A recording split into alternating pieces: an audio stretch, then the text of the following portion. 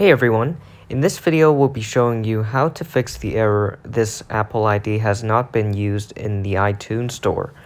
Now the first method would be to tap on the review button if you receive this notification and simply follow the steps to review your account information and accept the terms and conditions. Now if you have not received this error and this pop-up, navigate to Settings and then tap on the iCloud settings on the top here, and then go to Payment and Shipping,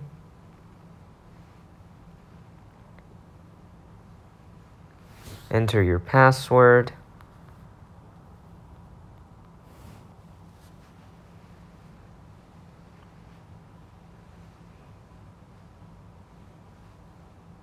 and add a payment method and a shipping address.